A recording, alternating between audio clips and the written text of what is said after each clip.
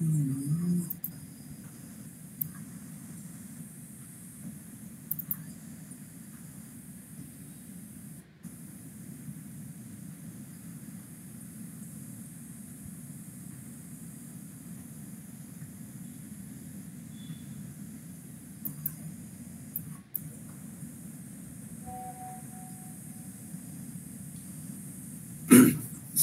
ஈவினிங்மா. போன வகுப்புல நாம தொகுதி 2ல 8ஆம் பாடம் இயற் மற்றும் வேதிச் சமநிலை அந்த பாடத்தோட ஒரு மதிப்பெண் வினாக்கள் நாம பார்த்துட்டு இருந்தோம். அதுல 2 1 மார்க்குக்கு நாம எக்ஸ்பிளைன் பண்ணியிருந்தோம். இப்போ நாம 3rd 1 மார்க் வந்து நாம இதுல பார்க்க போறோம். யாராச்சும் ஒருத்தர் அப்படியே படிங்கப்பா.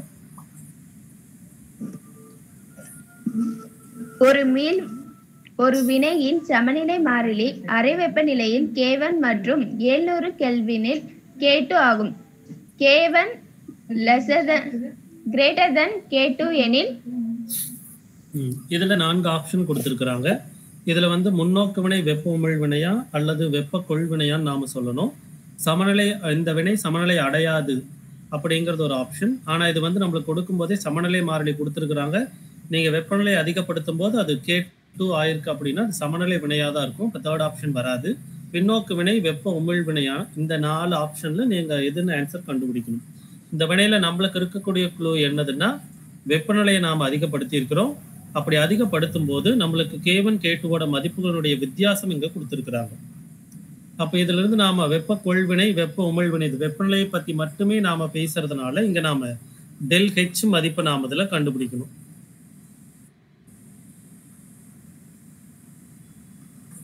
இங்க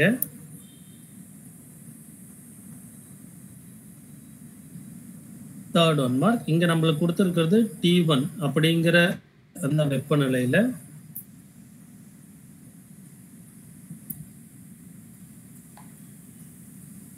T1 அப்படிங்கிறது அறை வெப்பநிலை. அறை வெப்பநிலைங்கிறது 25 டிகிரி செல்சியஸ். அப்ப இது நீங்க 273 கெல்வினை கூட்டினீங்கன்னா உங்களுக்கு 298 கெல்வின் உங்களுக்கு கிடைச்சிடும். வெப்பநிலையை நாம உயர்த்துறோம். எவ்வளவு நம்மளுக்கு உயர்த்துறதா அவங்க சொல்லியிருக்கிறாங்க அப்படின்னா 700 கெல்வின். அப்ப 700 கெல்வின் நாம் உயர்த்த போறோம் அப்படின்னா இது நம்மளுக்கு 700 கெல்வின். அடுத்தது இந்த வினையில நம்மளுக்கு கொடுத்திருக்கிற கண்டிஷன் நம்மளுக்கு அப்ப இந்த ரெண்டையும் ஒப்பிட்டு பாக்குறப்ப உங்களுக்கு T2 தான் அதிகம் T1 விட. கணக்குல கொடுத்திருக்கிறது K1 தான் அதிகம் K2 விட.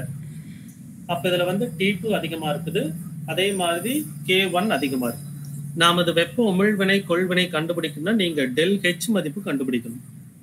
அப்போ இதுக்கு நீங்க வான்ஹாஃபினுடைய சமன்பாட்டை தான் பயன்படுத்தணும். அதாவது log K2/K1 equal to ΔH0 divided by 2.303 or T2 minus T1 divided by T1 T2. இந்த சமன்பாட்டை தான் நீங்க இதுல வந்து பயன்படுத்தணும். அப்ப இதுக்கு நீங்க கண்டுபிடிக்க வேண்டியது என்னது அப்படின்னா ΔH. அப்ப ΔH மட்டும்தான் வேணும் அப்படின்னா நீங்க என்ன பண்ணணும், மிச்சம் இருக்கிற மதிப்பெல்லாம் ஒரு பக்கமா நாம கொண்டு போகணும். அப்ப நாம இந்த பக்கம் கீழே இருக்கக்கூடிய 2.303 இதோட பெருக்கிக்கிறோம். அப்போ 2.303 or log K2/K1 whole divided by இதை நாம கீழே கொண்டு வந்துடுறோம். அப்ப நம்மளுக்கு T2 minus T1 divided by T1 T2. இதுதான் உங்களுக்கு என்னது அப்படின்னா ΔH0. நம்மளுக்கு மேல கொடுத்திருக்கக்கூடிய கண்டிஷன் படி, ஏன்னா நாம இந்த இடத்துல அப்ளை பண்ண போறதே இந்த கண்டிஷன் தான். இந்த 2 கண்டிஷன்ல எது உங்களுக்கு அதிகம் அப்படின்னா K2 விட K1 அதிகம். அப்ப நீங்க இந்த இடத்துல வகுத்தல் கொடுக்குறப்ப லாக்ல என்ன பயன்படுத்திருக்கீங்க K2/K1. இப்ப மேல இருக்கக்கூடியது உங்களுக்கு சிறிய மதிப்பு, கீழே இருக்கக்கூடியது பெரிய மதிப்பு அப்படின்னா இது ரெண்டையும் டிவைட் பண்ணீங்கன்னா உங்களுக்கு அந்த மதிப்பு எதுல வரும்னா நெகட்டிவ்ல வரும். அதே மாதிரி உங்களுக்கு வெப்பநிலை தொடக்க வெப்பநிலையை விட இறுதி வெப்பநிலை அதிகம்.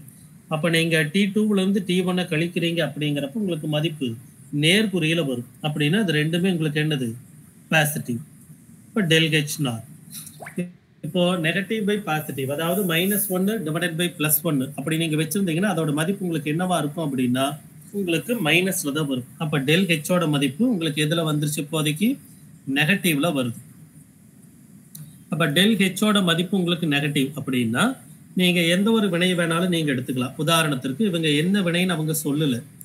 கேள்வியை மறுபடியும் நாம பார்த்துக்கலாம். ஒரு வினையின் சமநிலை மாறிலி அது மட்டும்தான் கொடுத்துருக்குறாங்க. அப்ப நீங்க ஏதாவது ஒரு x plus y gives l plus d. இந்த வினைக்கு del h நாட்டோட மதிப்பு என்னது அப்படின்னா நெகட்டிவ். இது எதை வச்சு சார் நாம நெகட்டிவ்னு கொடுத்துருக்கோம்னா நாம இங்க கண்டுபிடிச்சிருக்கிறோம் எதிர்குறி மதிப்புடையது அப்படின்னு. அப்ப இதை நாம மைனஸ்ல நாம சொல்லியிருக்கிறோம். இப்ப இது ஒரு சமநிலை வினை. இந்த வினையில நாம இரண்டு வினைகளை பிரிக்க முடியும். ஒன்று முன்னோக்கு வினை, இன்னொன்று பின்னோக்கு வினை. அப்ப முன்னோக்கு வினை அப்படின்னா உங்களுக்கு என்ன வரும்? x plus y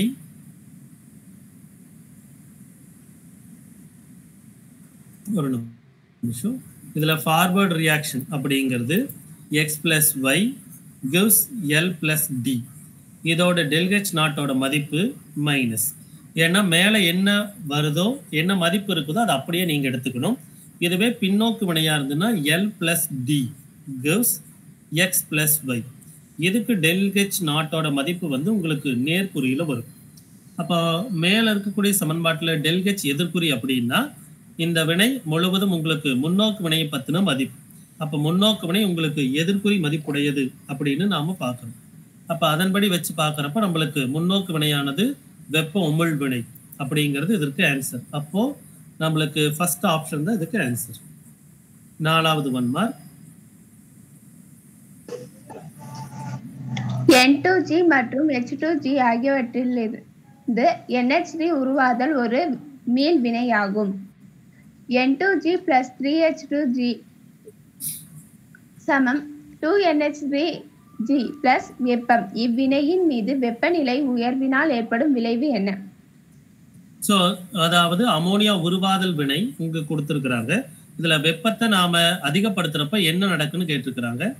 ஆப்ஷன் வந்து உங்களுக்கு சமநிலை மாறாது, அமோனியா உருவாதலுக்கு சாதகம், சமநிலை இடது பக்கம் நகரும், வினையின் வேகம் வந்து மாறாது. நாம முதல்ல இந்த வினை எழுதிக்கலாம்.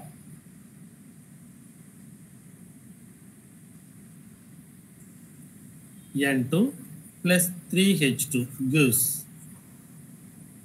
2NH3 plus வெப்பம்.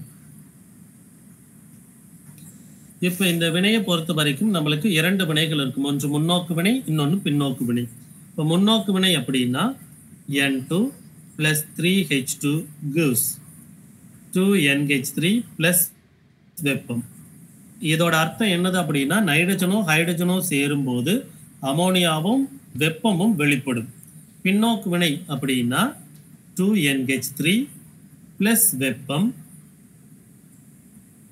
gives N2 plus 3H2. பின்னோக்கு வினைங்கிறது அமோனியாவோட வெப்பத்தை நாம சேர்க்கிறப்போ N2வும் 3H2வும் வருது. இப்போ இந்த ரெண்டு வினையுமே நடக்கும். இப்போ இந்த வினையில பாருங்க, முதல் வினையில் அதாவது முன்னோக்கு வினையில வெப்பமானது வெளியில போகுது, பின்னோக்கு வினையில வெப்பமானது எடுத்துக்கொள்ளப்படுகிறது. இந்த ரெண்டுல முதல் மற்றும் இரண்டாம் வினைகள்ல எந்த வினை உங்களுக்கு வெப்ப கொள்வினை?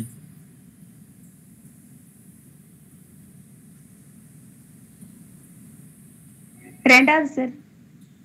மிகச்சரியானது, ரெண்டாவது வினை. அப்ப அது வெப்ப கொள்வினையா இருக்குது அப்படிங்கிறப்போ நான் வெப்பத்தை அதிகப்படுத்த அதாவது இந்த இரண்டு வினைகளும் சேர்ந்ததுதான், இந்த இரண்டு வினைகளும் சேர்ந்த வினை தான் நாம மேல எழுதியிருக்கிறோம். மேல இருக்கிற வினை தான் ரெண்டா பிரிச்சிருக்கிறோம். அப்ப இது ரெண்டும் சேர்ந்த வினை தான் மேல. இப்ப முன்னோக்கு வினையும் பின்னோக்கு வினையும் இணைந்தது தான் மேல இருக்கக்கூடிய சமநிலை வினை. இப்ப இந்த வினை கலவைக்கு நீங்க வெப்பத்தை அதிகப்படுத்த இந்த ரெண்டு வினைகள்ல எந்த வினை மிக வேகமா நடக்கும்? ஏன்னா நீங்க இப்பதான் சொன்னீங்க வெப்ப கொள்வினை அப்படிங்கிறது இரண்டாம் வினை. வெப்ப கொள்வினைனா அந்த வினை நடைபெறுவதற்கு வெப்பமானது தேவைப்படும். இப்ப நீங்க வெப்பத்தை அதிகப்படுத்த எந்த வினை நிகழும்? ரெண்டாவது தான் சார். வெரி குட், ரெண்டாவது வினை நடக்கும். அப்போ அதிக அளவு வெப்பம் நீங்க எடுக்கிறீங்கிறப்போ உங்களுக்கு அமோனியா வெப்பத்தோட சேர்ந்து நைட்ரஜனையும் ஹைட்ரஜனையும் கொடுக்கும். இதை நாம பிரிச்சு எழுதியிருக்கிறோம். இப்ப இந்த ரெண்டு வினையும் சேர்த்த வினை மேல எழுதியிருக்கிறோம். அப்ப இதுல முன்னோக்கு வினையானது வெப்ப உமிழ் வினை, பின்னோக்கு வினையானது வெப்ப கொள்வினை. அப்ப அதிக அளவு வெப்பம் கொடுக்கறப்போ அமோனியாவும் வெப்பமும் சேர்ந்து உங்களுக்கு என்ன பண்ணிடும்? நைட்ரஜனையும் ஹைட்ரஜனையும் கொடுக்கும். அப்ப இந்த இடத்துல அதிக அளவு வெப்பம் வர உங்களுக்கு வினை எந்த திசையில நிகழும்? முன்னோக்கு திசையில் நிகழுமா பின்னோக்கு திசையிலா?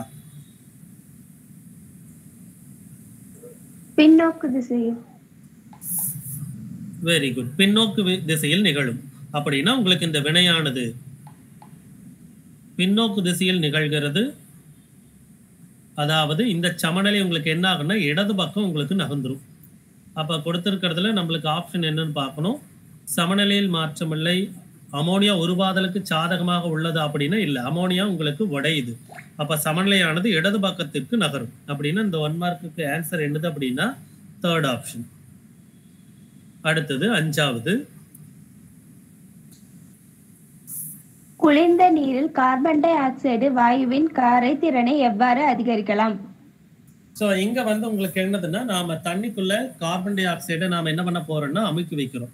நீங்க 7up பாட்டில் எல்லாம் பார்த்துருப்பீங்க இல்லையா? இப்போ நீங்க கடைக்கு போய் 7up பாட்டில் வாங்குறீங்க அப்படின்னா இப்போ 2 பாட்டில் வாங்குறீங்க. ஒரு பாட்டில் வந்து நார்மலா ஓப்பன் பண்றீங்க, இன்னொரு பாட்டில் நல்லா குலுக்கிட்டு ஓப்பன் பண்ணீங்க அப்படிங்கிறப்போ இப்போ அந்த 2 பாட்டிலையும் என்ன மாதிரியான செயல்பாடுகள் இருக்கும்? ஃபர்ஸ்ட் பாட்டில் நீங்க இப்போ ஓப்பன் பண்றீங்க அப்படிங்கிறப்ப என்ன நடக்கும்? 2வது பாட்டில் நல்லா குலுக்கிட்டு ஓப்பன் பண்றீங்க அப்படிங்கிறப்ப என்ன நடக்கும்?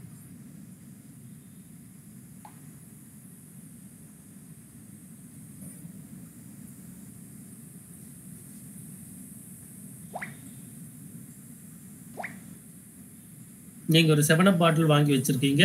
அதை நீங்க இப்ப என்ன பண்ண போறீங்க? ஒரு தடவை நல்லா குலுக்கிட்டு ஓபன் பண்றீங்க.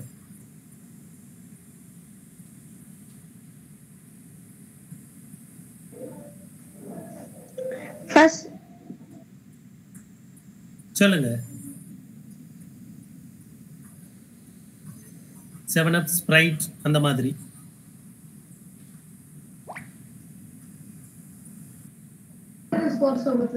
ஃபர்ஸ்ட்ல நுரை கொஞ்சம் கம்மியா வரும் சார், ரெண்டாவதுல நுரை அப்படியே அதிகமா வந்துடும் சார். அதாவது நீங்க 2வது தடவை அதிகமா குலுக்கும் போது உள்ள இருந்த காற்று வந்து அதிக அழுத்தத்திற்கு உட்பட்டு இருக்கும். அப்ப அதிக அழுத்தத்தில் இருக்கிற காற்று வந்து உங்களுக்கு என்ன பண்ணும்னா மூடிய ஓரளவு நீங்க ஓபன் பண்ணீங்க அப்படின்னாலும் என்ன பண்ணிடும்? மிச்சா மூடி அதுவே தள்ளி விட்டுட்டு உள்ள இருக்கக்கூடிய நீரை வெளியில எடுத்துட்டு வந்துடும். அப்போ உள்ள அதிக அளவு காற்று இருக்குது. அப்படி இப்ப நார்மலா 7up பாட்டில் வாங்குறீங்கன்னா அதுல ஒரு மேல உங்களுக்கு ஒரு குறிப்பிட்ட இடைவெளி வந்து விட்டுருப்பாங்க. ஏன்னா அதுல வந்து ஒருவேளை உங்களுக்கு வினையின் நிகழ்ந்து உள்ள இருந்து கார்பன் டை ஆக்சைடு வருது அப்படின்னா அது அந்த இடத்தை ஆக்குபை பண்றதுக்காக இடம் விட்டுருப்பாங்க. இப்ப நாம அதுல என்ன பண்ண போறோம் அப்படின்னா குளிர்ந்த நீருக்குள்ள கார்பன் டை ஆக்சைடை நீங்க என்ன பண்ணணும்? டிப் பண்ண போறோம். ஸோ இதுல இங்க நாம் எடுத்துக்கிட்டது என்னது அப்படின்னா ஒரு நீர்க்கலவை நாம இங்க வந்து எடுத்துட்டோம். இங்க நீர்க்கலவை இருக்கு. இதுல வந்து நாம என்ன எடுத்திருக்கிறோம் அப்படின்னா கார்பன் டை ஆக்சைடு வாயு எடுத்திருக்கிறோம். ஸோ இங்க என்னென்ன ஆப்ஷன் இருக்குதுன்னு பார்த்துட்டு ஓகே. இப்போ இங்க இருக்கக்கூடிய கார்பன் டை ஆக்சைடு வந்து உங்களுக்கு என்னது அப்படின்னா கீழே இருக்கக்கூடிய தண்ணிக்குள்ள போகணும் அப்படின்னா நீங்க கார்பன் டை ஆக்சைடு உள்ள கொண்டு போகணும் அப்படின்னா நீங்க என்ன பண்ணணும்? மேல இருந்து நீங்க ஒரு விதமான அழுத்தம் கொடுக்கணும். அப்ப நீங்க அதிக அளவு அழுத்தம் கொடுக்குறப்ப மேல இருக்கக்கூடிய கார்பன் டை ஆக்சைடு உங்களுக்கு என்ன ஆகும்? ஒன்னா இந்த பிஸ்டனை தள்ளணும். அதாவது அழுத்தம் தரும் பகுதிக்கு எதிர் திசையில அந்த பகுதியவே தள்ளணும். அப்ப காற்றுனால அப்படி தள்ள இயலாது. 2வது இது வந்து இந்த சுவற்றினுடைய பகுதியை உடைச்சிட்டு வெளியில போகணும். அந்த அளவுக்கு அதற்கு விசை இருக்காது. அப்ப 3வது அது என்ன பண்ணணும்? அது நீர்மத்துக்குள்ள கரையணும். அதாவது நீர்மத்துக்குள்ள போகணும். இது ஒன்னா எதிர்பக்கம் போகணும், இல்லைன்னா அழுத்தம் வரும் பகுதியிலேயே இது உங்களுக்கு என்ன ஆகணும்? உள்ள போய்கிட்டே இருக்கணும். அப்ப நீங்க அதிக அளவு அழுத்தம் கொடுக்க கார்பன் டை ஆக்சைடு உங்களுக்கு என்ன ஆகும்? தண்ணிக்குள்ள போய்கிட்டே இருக்கும். அப்போ குளிர்ந்த நீர்ல நான் அதிக அளவு கார்பன் டை ஆக்சைடை நான் கரைக்கணும் அப்படின்னா நாம மிக எளிமையா என்ன பண்ணுனா போதும்? அழுத்தத்தை அதிகப்படுத்தா போதும். அப்ப இந்த 1 மார்க்கு ஆன்சர் அப்படிங்கிறது ஃபர்ஸ்ட் ஆப்ஷன்.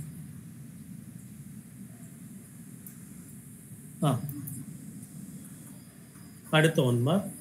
ஒரு நிமிஷம்.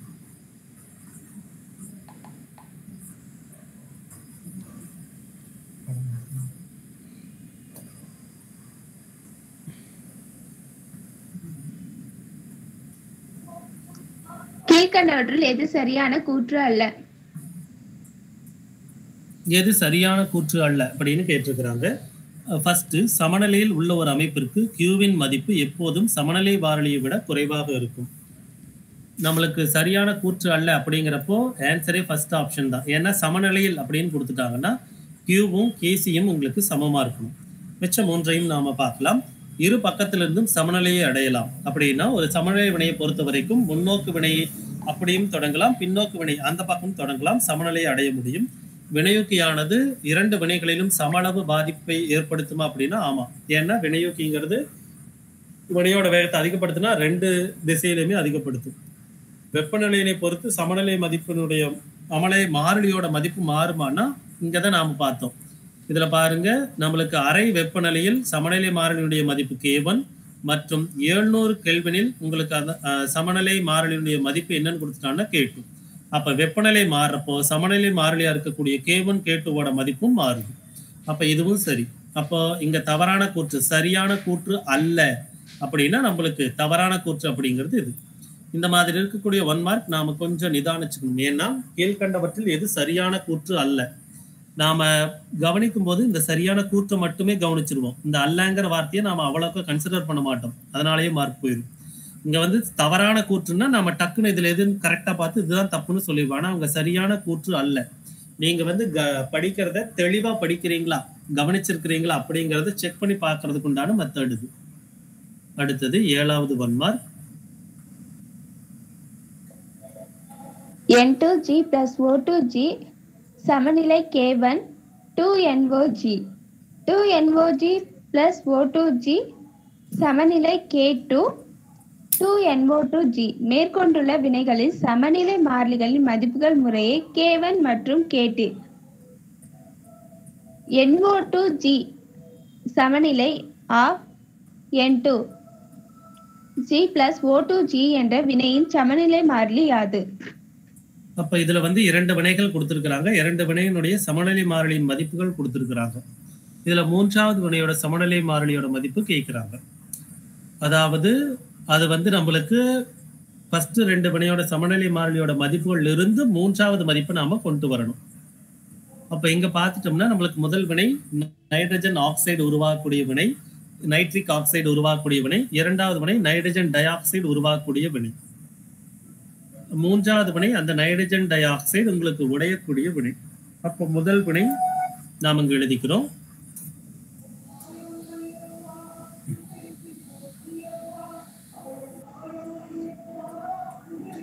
அதாவது N2 plus O2 gives 2NO. இது முதல் வினை. 2வது வினை அப்படிங்கிறது உங்களுக்கு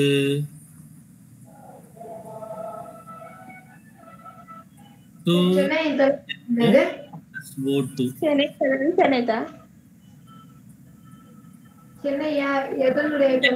தமிழ்நாடு, அது கேரளா.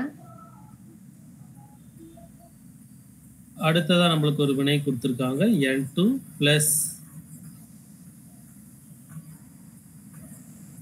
மன்னிக்கணும் 3வது வினை அப்படிங்கிறது NO2 இருந்து கொடுத்தது. NO2 gives N2 plus of N2 plus O2. So அந்த வினையை தான் நாம் இதில் வந்து கன்சிடர் பண்ணியிருக்கிறோம். ஒரு நிமிஷம். N2NO வந்து கிடைக்கிறது. ஸோ அப்போ இந்த வினையில வந்து உங்களுக்கு K1 K2 இந்த 2 வினைகளை வச்சு 3வது வினையை நாம் எடுக்கணும். அப்போ முதல் வினையினுடைய K1 மதிப்பு அப்படின்னு நாம பார்த்துட்டோம் அப்படின்னா K1 அப்படிங்கிறது concentration of product NO power 2 divided by வினைப்படு பொருள் concentration of N2 into concentration of O2. அதே மாதிரி K2 அப்படிங்கிற வினை 2வது வினைக்கு நாம் எழுதுறோம்னா கான்சன்ட்ரேஷன் ஆஃப் NO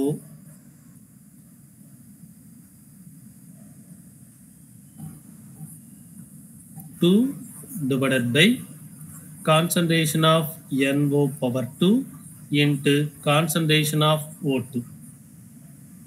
3வது வினை நாம் எழுதுறோம். அது வந்து நம்மளுக்கு சமநிலை மாறிலி Kன்னு நாம வச்சுக்கிறோம். இப்போ இந்த வினைக்கு நீங்க எழுதுறீங்க அப்படின்னா concentration of N2 power 1 by 2 into concentration of O2 whole divided by concentration of NO2. இப்போ இதை தான் நாம் இந்த வினைக்கு வந்து எடுக்கணும்.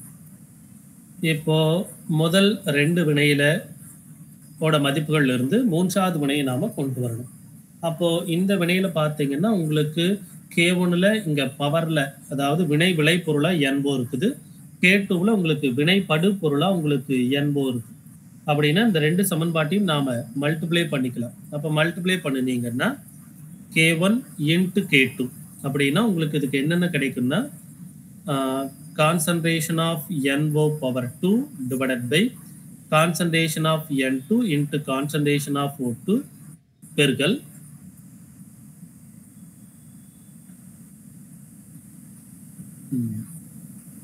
concentration of NO2 whole divided by concentration of NO power 2 into concentration of O2. அப்போ இதுல இதுவும் உங்களுக்கு கம்ப்ளீட்டா கேன்சல் ஆயிரும். அப்ப இதுல மிச்சம் இருக்கக்கூடியது உங்களுக்கு என்னது அப்படின்னா concentration of NO2 whole divided by concentration of N2 into concentration of O2 power 2. இதுதான் உங்களுக்கு என்னது அப்படின்னா K1 K2. இப்போ இதுல உங்களுக்கு முதல் நாம் இங்க கொடுத்திருக்கக்கூடிய இந்த சமன்பாட்டையும் அதாவது K அதோட சமன்பாட்டையும் K2 ஓட சமன்பாட்டையும் நீங்க இதுல பாக்குறீங்க அப்படின்னா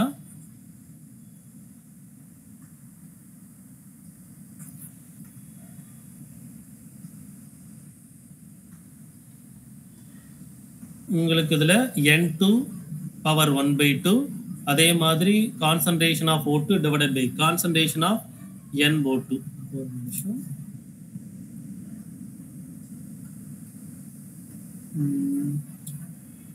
NO1 இருக்குது.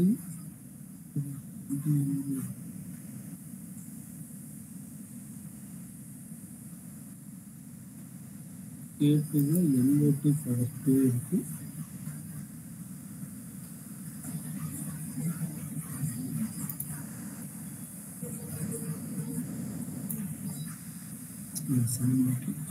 மன்னிக்கணும். ஸோ ரெண்டாவது சமன்பாட்டில் 2 நைட்ரஜன் இருக்கு. அப்போ நாம் இங்கே 2 NO2 எடுத்திருப்போம். அப்போ இதோட பவர்ல உங்களுக்கு 2 வந்திருக்கும். மன்னிக்கணும். ஸோ அப்போ இதுலையும் 2 இங்கேயும் பவர் 2 வரும். இப்போ நாம் இந்த சமன்பாட்டில் பார்க்குறோம் அப்படின்னா உங்களுக்கு N2 O2 NO2 அப்படிங்கிறது கேவலையும் K1 K2ஓட பெருக்கள்லையும் 2 ஒன்றோட ஒன்று தலைகீழியா இருக்கு. அப்போ இது வந்து உங்களுக்கு நைட்ரஜன் இங்கே 1/2 இருக்கு. இதுல நைட்ரஜன் 1 இருக்கு. அதே மாதிரி இங்க ஆக்சிஜன் 1 கொடுத்துருக்காங்க. இங்க ஆக்சிஜன் 2 இருக்கு. அதே மாதிரி NO2 இங்க 1 இருக்கு. NO2 இங்க 2 இருக்கு. அப்படின்னா இந்த சமன்பாட்டை நாம என்ன பண்ணணும் அப்படின்னா அந்த சமன்பாட்டுக்கு நாம ரூட் எடுக்கணும். அப்படின்னா அங்க பவர்ல உங்களுக்கு என்ன ஆட்டோமேட்டிக்கா 1/2 வந்துடும். இப்போ இந்த சமன்பாட்டுக்கு நீங்க ரூட் எடுக்கிறீங்க அப்படிங்கிறப்போ K1 K2 அப்படி எடுக்கிறீங்கன்னா இந்த மொத்த ஈக்குவேஷனுக்கு ரூட் எடுக்கணும்னா இங்க பவர்ல 1/2 வரும். அப்போ 1/2 into 2ன்னா அது உங்களுக்கு கேன்சல் ஆயிரும். இப்போ concentration of NO2 whole divided by concentration of N2 power 1/2 into concentration of O2.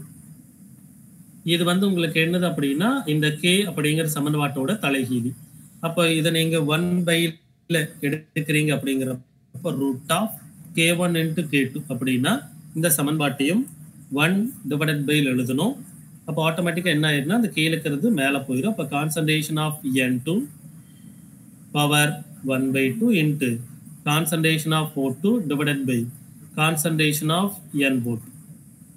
So அப்போ மேலே இருக்கக்கூடிய இந்த சமன்பாடு உங்களுக்கு இதில் கிடைச்சிரும். மேலே இருக்கக்கூடிய இந்த சமன்பாடு இங்கே கிடைச்சிரும். அப்போ உங்களுக்கு இதோடைய மதிப்பு என்னது அப்படின்னா 1 divided by root of K1 into K2. இப்போ இந்த 1 மார்க்கு ஆன்சர் அப்படிங்கிறது உங்களுக்கு என்னது அப்படின்னா first option 1 divided by root of K1 into K2 அப்படிங்கிறது. அடுத்த 1 மார்க்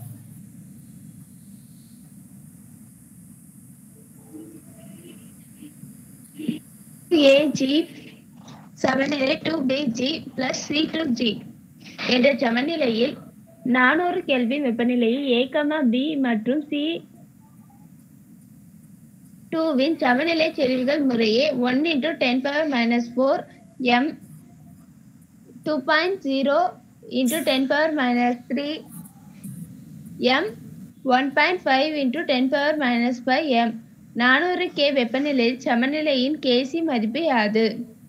ஸோ இதில் நீங்கள் இதனுடைய Kc மதிப்பு கண்டுபிடிக்கணும். சமன்பாடு வந்து 2A gives 2B plus C2. அப்போ சமன்பாடு எழுதிக்கிறோம். 2A gives 2B plus C2. இதில் ஏவினுடைய செறிவு அப்படிங்கிறது என்னது அப்படின்னா 1 × 10⁻⁻4 மோல்.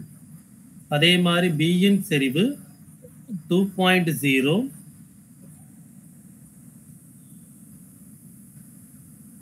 10⁻⁻3 மோல். அதே மாதிரி C2வினுடைய மதிப்பு சமன்பாடு C2 தான்.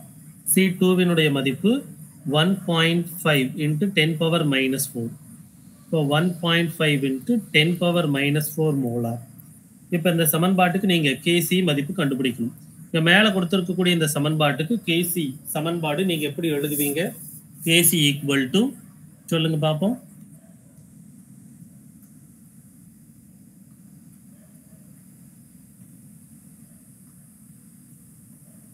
(2A gives 2B plus C2) இப்படிங்கிற சமன்பாட்டுக்கு நீங்கள் Kc சமன்பாடு எழுதணும்.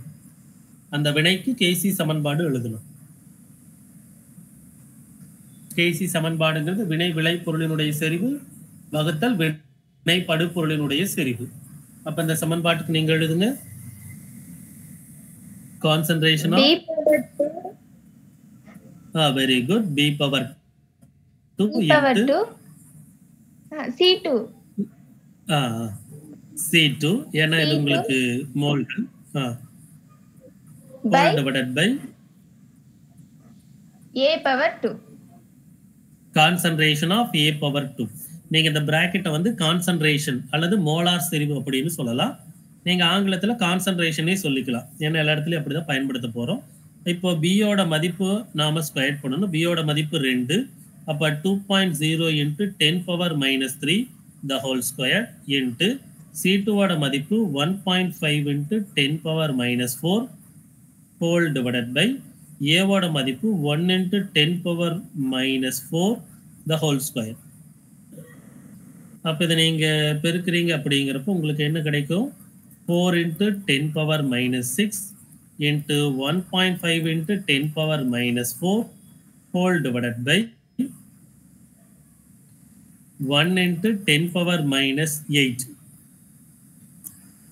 அப்போ இதுல என்ன ஆயிரும் அப்படின்னா உங்களுக்கு மேல -6 -4 அப்படின்னா -10 கீழே -8 அப்படின்னா உங்களுக்கு மிச்சம் இருக்கக்கூடியது -2.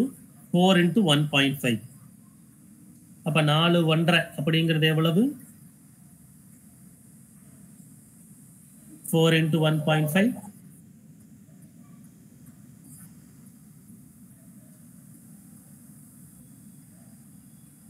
6 × 10⁻⁻2 அப்ப 0.06 அப்படிங்கிறது இதற்கு மதிப்பு. ஏன்னா இது உங்களுக்கு 10⁻−10 கீழே இருக்கிற -8 மேலே போயிடுச்சுன்னா +8 அதனால 0.06. இந்த 1 மார்க் கேன்சர் அப்படிங்கிறது ஃபர்ஸ்ட் ஆப்ஷன் 0.06. 9வது 1 மார்க்.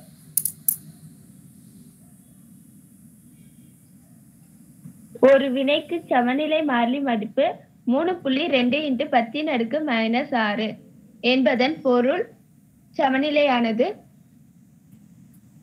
ஸோ இதில் வந்து கேசியோட மதிப்பு 3.2 × 10⁻⁻6 அப்படின்னு கொடுத்துருக்குறாங்க. நம்மளுக்கு வந்து 3 விதமான வினை நிகழ் நிபந்தனை அப்படிங்கிறது இருக்கு. அதாவது கேசியோட மதிப்பு 10⁻⁻3 விட கம்மியாக இருக்கிறது பின்னோக்கு வினை நிகழ்வதற்கு சாத்தியம். அதே மாதிரி கேசியின் மதிப்பு 10⁻−3 10⁻+3 வரைக்கும் இருந்ததுன்னா உங்களுக்கு 2 வினைகள்ல எந்த வினை வேணாலும் நிகழலாம். அதுவே உங்களுக்கு கேசியோட மதிப்பு 10⁻3 விட அதிகமா இருந்ததுன்னா முன்னோக்கு வினை நிகழும். இங்க பாத்தீங்கன்னா இந்த மதிப்பு வந்து 3.2 × 10⁻−6 இது 10⁻−3 அப்படிங்கிற மதிப்பை விட குறைவு. அப்படின்னா உங்களுக்கு வினையானது பின்னோக்கு திசையில் அதிக அளவு நிகழும். அப்படின்னா அது கேன்சர் அப்படிங்கிறது second option.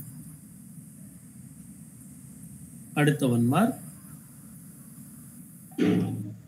N2G plus 3H2G சமநிலை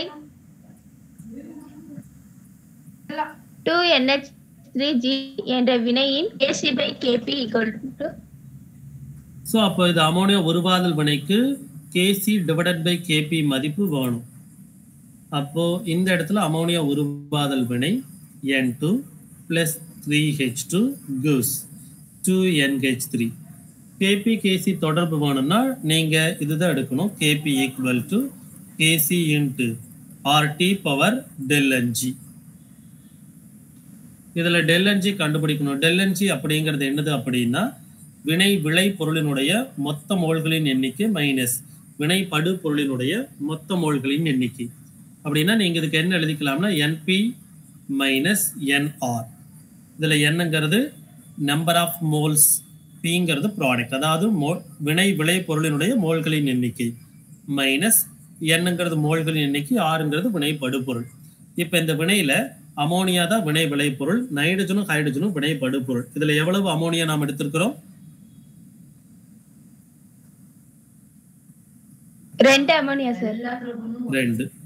எவ்வளவு வினை படுபொருள்கள் இருக்குது?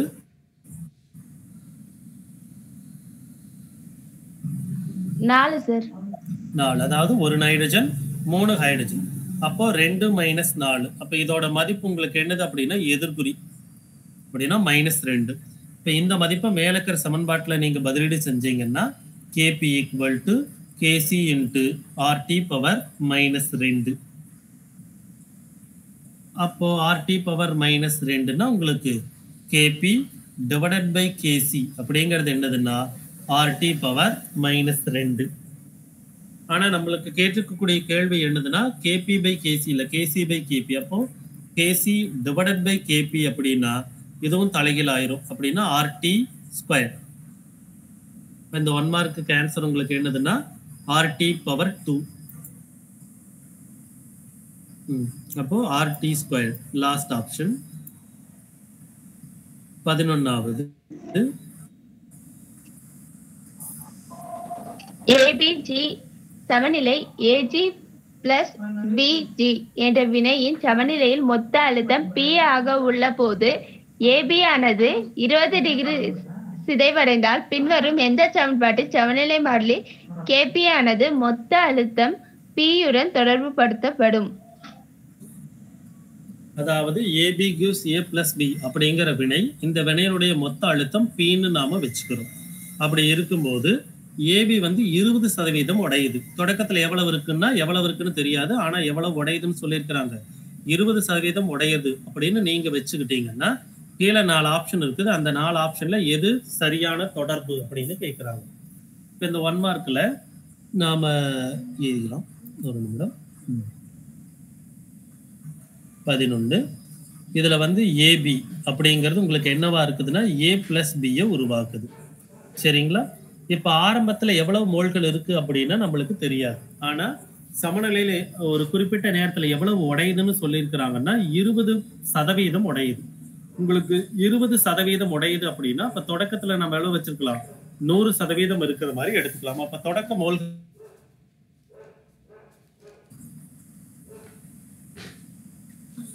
தொடக்க மோல்களின் எண்ணிக்கை அப்படிங்கிறது எவ்வளவுன்னா 100. இப்ப வினைப்பட்ட மோல்களின் எண்ணிக்கை அப்படிங்கிறது எவ்வளவு அப்படின்னா 20. உங்களுக்கு சமநிலையில் மீதமுள்ள மோல்களின் எண்ணிக்கை இது தொடக்கத்துல 100 இருக்குது, 20 வந்து உடைஞ்சிருச்சு. அப்ப மிச்சம் உங்களுக்கு எவ்வளவு இருக்கும்?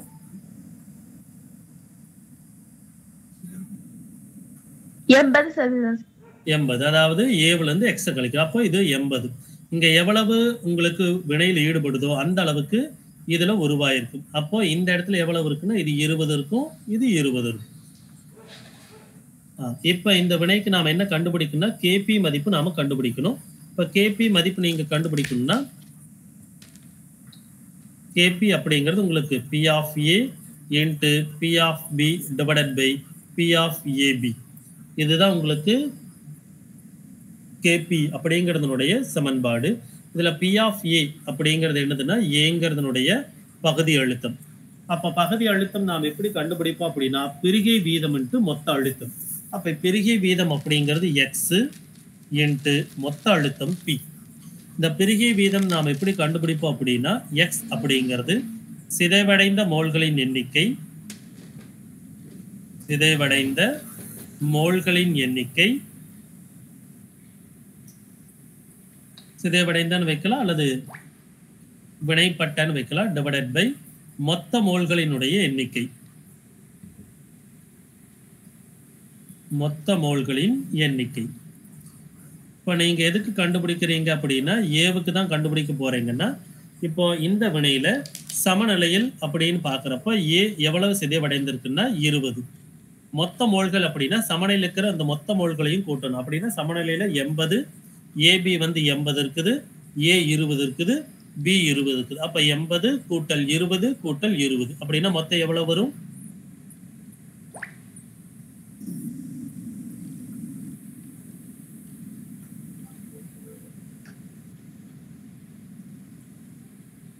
எவ்வளவு வரும் அப்படின்னா 120. அப்ப ஏவுக்கு நீங்க ஏவுக்கு கண்டுபிடிக்கிறீங்கன்னா 20 டிவைடட் பை 120. இப்போ பி ஆஃப் ஏ வேணும். அப்போ ஏவுக்கு வேணும்னா 20 டிவைடட் பை 120 இன்ட்டு பி. இதே மாதிரி நாம் எதுக்கு கண்டுபிடிக்கிறோம் அப்படின்னா பிக்கும் நாம் கண்டுபிடிக்கணும். ஸோ அதுக்கு நாம் கண்டுபிடிக்கிறோம் அப்படிங்கிறப்போ அது உங்களுக்கு பிபி ஈக்குவல் டு அதுவும் உங்களுக்கு 20 டிவைடட் பை 120 இன்ட்டு பி. இது வந்து மொத்த அழுத்தம். அதே மாதிரி பி ஆஃப் ஏபிக்கு வேணும் அப்படின்னா உங்களுக்கு 80, ஏன்னா சமநிலையில் அது 80 இருக்குது, டிவைடட் பை 120 இன்ட்டு பி. அப்போ இதை நீங்கள் மேலே இருக்கிற அந்த சமன்பாட்டில் கொடுக்கணும். அதாவது KP equal to P of A into P of B divided by P of AB. இப்போ இந்த சமன்பாட்டில் மேலே இருக்கிற மதிப்புகளை நீங்கள் கொடுக்குறீங்க அப்படிங்கிறப்போ உங்களுக்கு என்ன கிடைக்குன்னா 20 divided by 120 into B into 20 divided by 120 into B whole divided by 80 divided by 120 into B. அப்போ அதை நாம் என்ன பண்ணணும்னா சுருக்கணும். அப்போ நாம் அதை எப்படி எழுதிக்கிறோம்? 20 into 20 divided by 120 into 120 B squared into இந்த கீழே இருக்கக்கூடிய மதிப்பு மேலே போயிடும். அப்படின்னா நீங்கள் எப்படி எழுதிக்கலாம்? 120 divided by 80 into 1 by B. அப்போ இதில் என்ன ஆகுன்னா உங்களுக்கு ஒரு 20 20 4 20 உங்களுக்கு 80. அதே மாதிரி உங்களுக்கு ஒரு 4 4 இது 5 4 20. அதே மாதிரி இங்கே ஒரு 120க்கு ஒரு 120 கேன்சல் ஆயிரும்.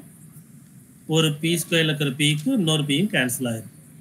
அப்போ இதை கேன்சல் பண்ணிங்கன்னா உங்களுக்கு 1 5 5 2 5 10 மிச்சம் 4. அப்போ 24. அப்போ மேலே என்ன டேர்ம் மட்டும் இருக்குதுன்னா பி கீழே டிவைடட் பை 24. இதுதான் உங்களுக்கு என்னது அப்படின்னா கேபியோட மதிப்பு. அப்போ கேபி அப்படிங்கிறது என்னதுன்னா பி பை 24. அப்போ ப்ரெஷர் மட்டும் வேணும்னா நீங்கள் 24 பெருக்கணும். அப்போ கேபி ஈக்குவல் டு பி. அப்போ கேபிக்கும் ப்ரெஷர் அழுத்தத்துக்கும் இடையே இருக்கக்கூடிய தொடர்பு வந்து உங்களுக்கு என்னதுன்னா 24 பி. ஸோ அந்த வினை நம்மளுக்கு என்ன கொடுத்துருக்குறாங்க அப்படின்னா இங்கே ஏபி கிவ்ஸ் ஏ பிளஸ் பி அப்படிங்கிற வினை 20% மட்டும் சிதைவடைகிறது. இதில் அழுத்தத்திற்கும் கேபிக்கும் இடையேயான தொடர்பு. ஸோ தொடக்க மோல்களினுடைய எண்ணிக்கை அப்படிங்கிறது 100. ஏன்னா சதவீதத்தில் 20% உடையுதுன்னு வச்சுக்கிட்டதுனால நாம் தொடக்க மோல்கள் எண்ணிக்கை 100.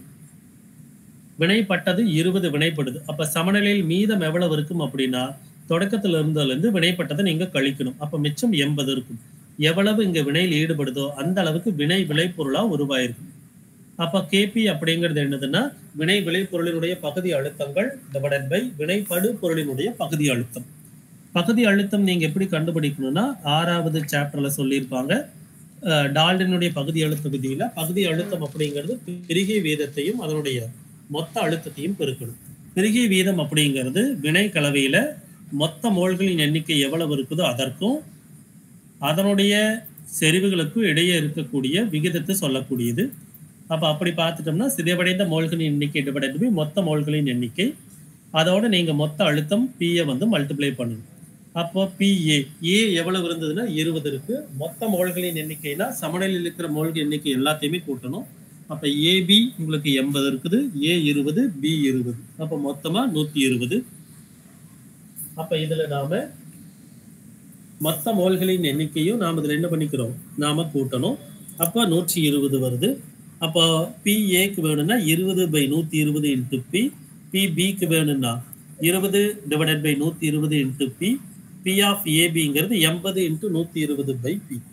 நமக்கு சமன்பாடு தெரியும். கேபி அப்படிங்கிறது P of A into P of P divided by P of AB. அப்போ இதில் அதோட மதிப்புகளை நாம் பதிலீடு செய்கிறோம்னா நம்மளுக்கு KP ஈக்குவல் டு P/24ன்னு வரும். அப்போ 24 KB ஈக்குவல் டு P அப்படிங்கிறது இதற்குண்டான ஆன்சர்.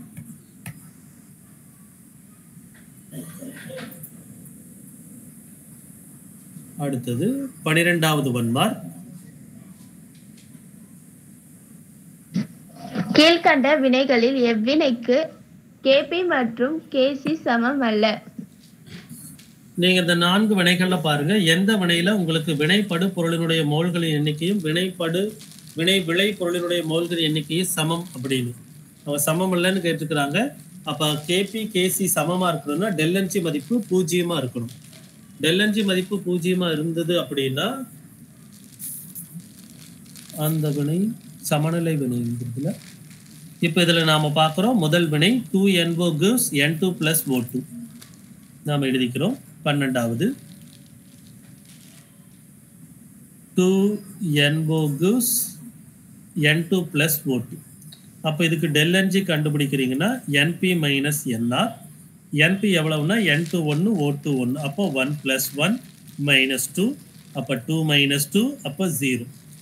அப்போ ΔNG 0னா நம்மளுக்கு இங்கே இருக்கக்கூடிய இந்த சமன்பாட்டை தான் நாம் இங்கே பயன்படுத்த போகிறோம். அதாவது இது KP equal to KC into RT power ΔNG.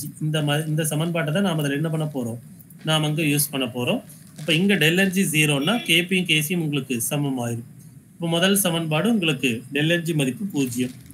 ரெண்டாவது சமன்பாடு SO2 + NO2 ஆட் ஆகிற reaction. So SO2 plus NO2 gives SO3 plus NO. இதுலயும் பார்த்துட்டீங்கன்னா ΔNG அப்படிங்கிறது உங்களுக்கு NP minus NR. NPங்கிறது 1 plus 1, ஏன்னா ஒரு SO3 ஒரு NO. அதே மாதிரி உங்களுக்கு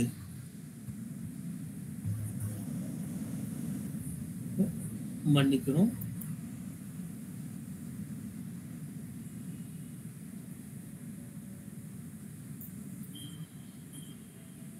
இதுல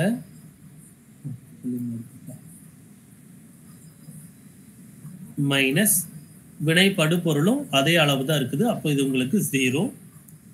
மூன்றாவது சமன்பாடு அப்படிங்கிறது ஹைட்ரஜன் அயோடைடினுடைய உருவாதல் வினை.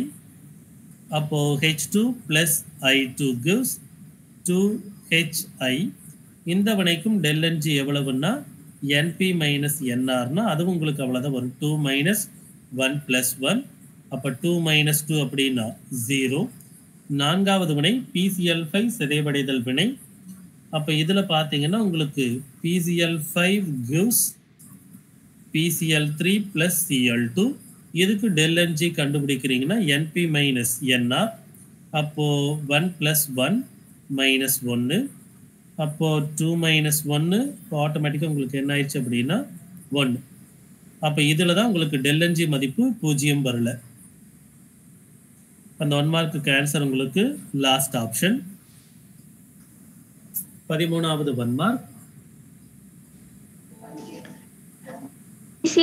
சமநிலை PCl3 plus Cl2 என்ற வினையின் சமநிலையில் PCl5இன் சிதைவடைதல் பின்னம் X.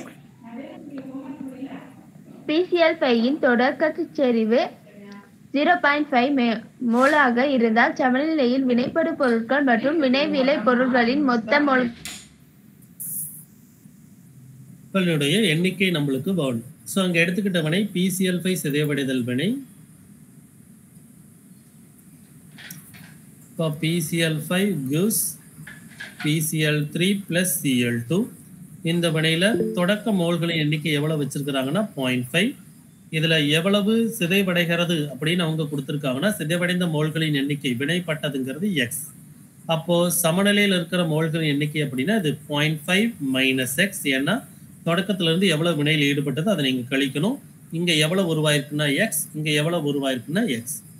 அப்போ மொத்த மோல்களின் எண்ணிக்கைனா இது எல்லாத்தையுமே கூட்டணும். அப்படின்னா உங்களுக்கு 0.5 minus X plus X plus X. இப்போ ரெண்டு கேன்சல் ஆயிரும். அப்போ உங்களுக்கு 0.5 plus X. இப்போ மொத்த மோல்களினுடைய எண்ணிக்கை உங்களுக்கு எவ்வளவு அப்படின்னா 0.5 plus x அல்லது x plus 0.5. இதுக்கு ஆன்சர் அப்படிங்கிறது செகண்ட் ஆப்ஷன். அடுத்த 1 mark.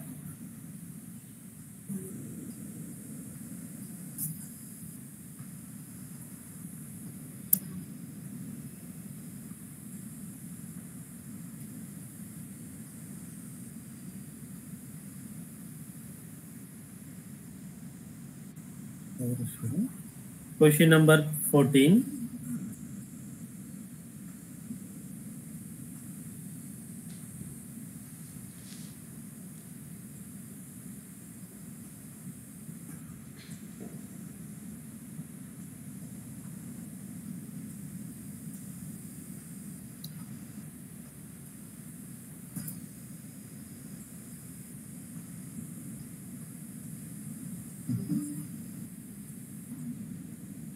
X gives y plus z மற்றும் a gives 2b ஆகிய வினைகளில் kp1 மற்றும் kp2 இன் மதிப்புகள் 9:1 என்ற விகிதத்தில் உள்ளது.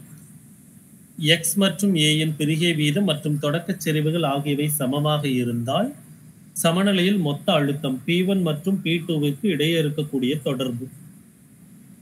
அப்ப இந்த ரெண்டு வினையிலையும் நாம P1 P2 மதிப்பு கண்டுபிடிக்கணும். முதல் வினை x gives y plus z, இரண்டாவது a gives 2b.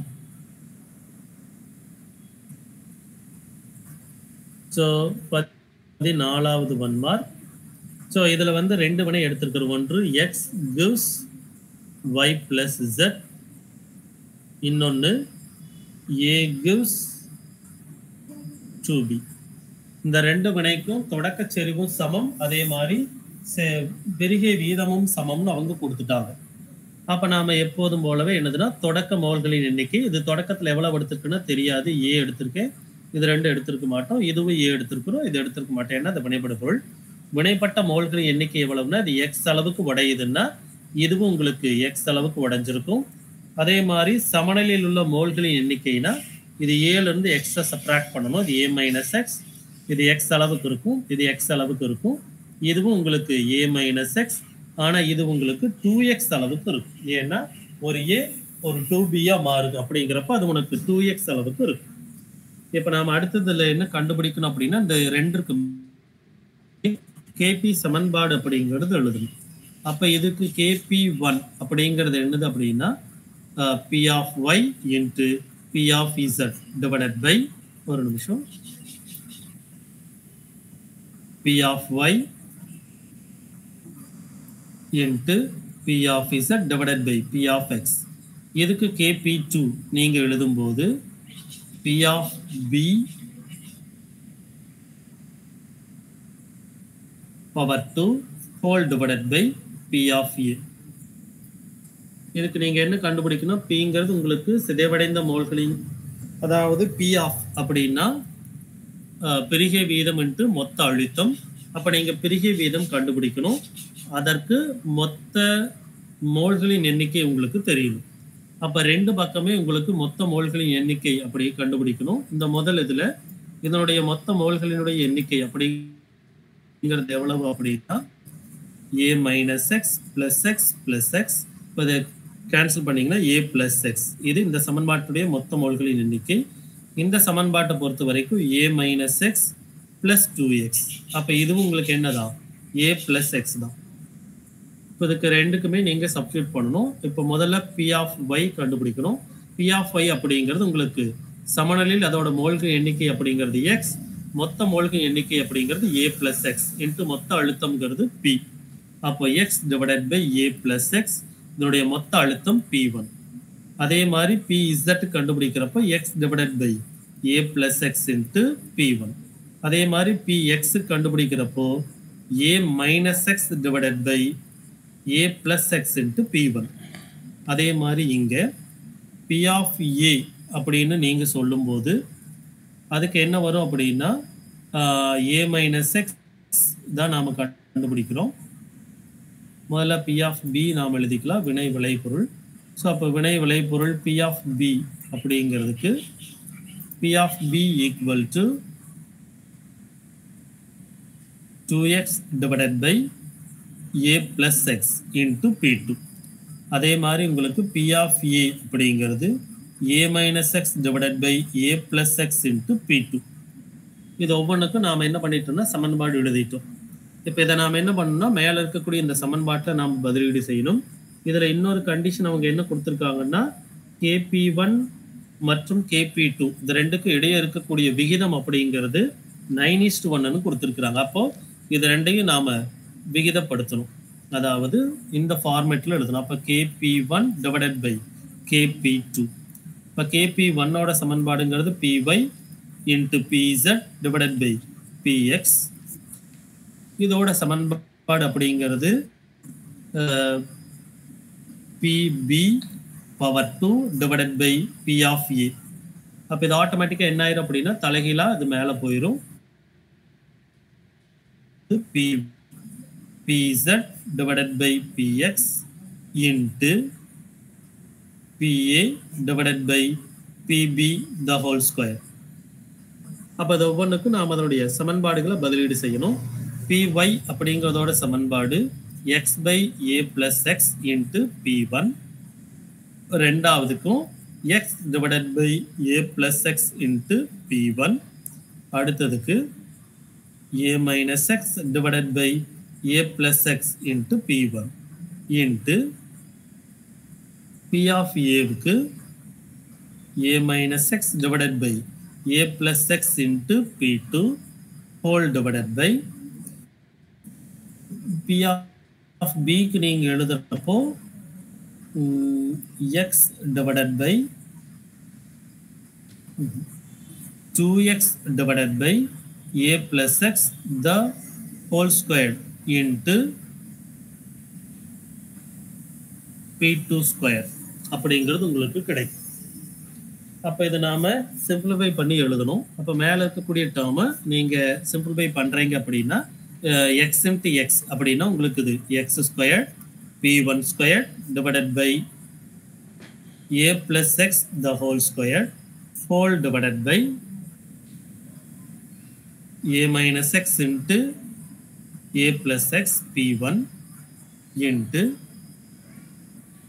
a minus x by a plus x into P2 whole divided by 4x squared divided by a plus x the whole squared into P2 square. அப்போ இதில் காமனாக cancel ஆகிறது.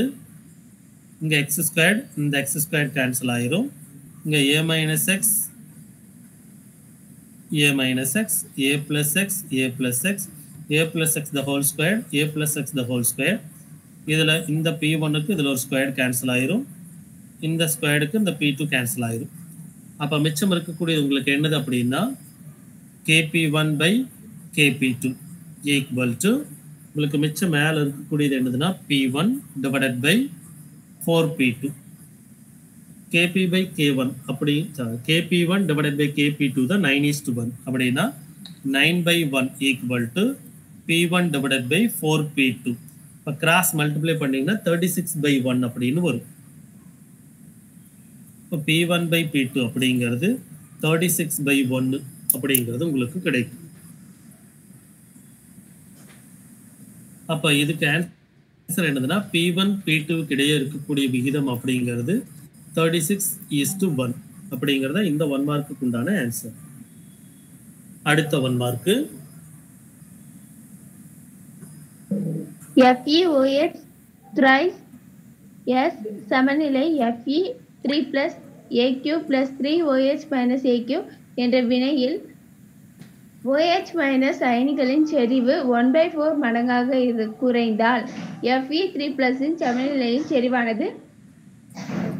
So இந்த இடத்துல உங்களுக்கு இது ஒரு சமநிலை வினை.